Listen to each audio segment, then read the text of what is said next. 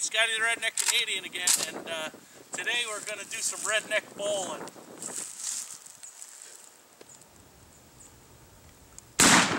Oh.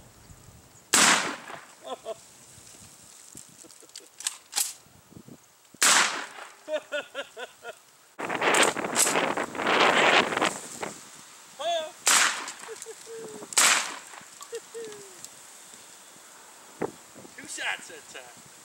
Alright, it's Abram's turn. You ready? Best internship ever, huh?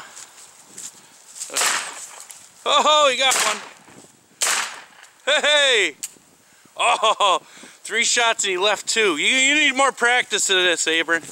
Alright, so if you ever wondered what would happen if you hit a bowling pin with a slug, you can see it hit it right there. So it looks like I'm pretty much ready for deer season tomorrow.